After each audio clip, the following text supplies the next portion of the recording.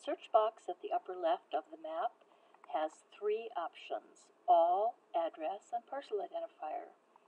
If we use all and are looking for an address such as 321, we can certainly search for that, but you see that all will search all of the parcel ID, all of the addresses for that particular thing, and there are probably a lot more choices than this.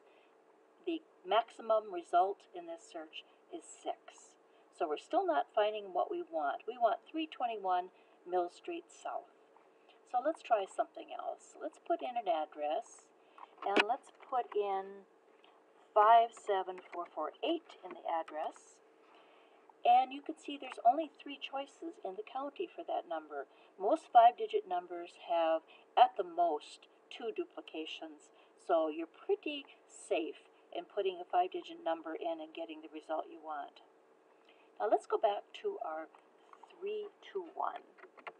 I'm going to put in 321 Mill Street South because that's the address I'm looking for. Let's go ahead and search for that, and it says I can't find that. It's because the address in this particular box, the directional, comes before the street name. So once I fix that, I can go directly there. So it has some nuances.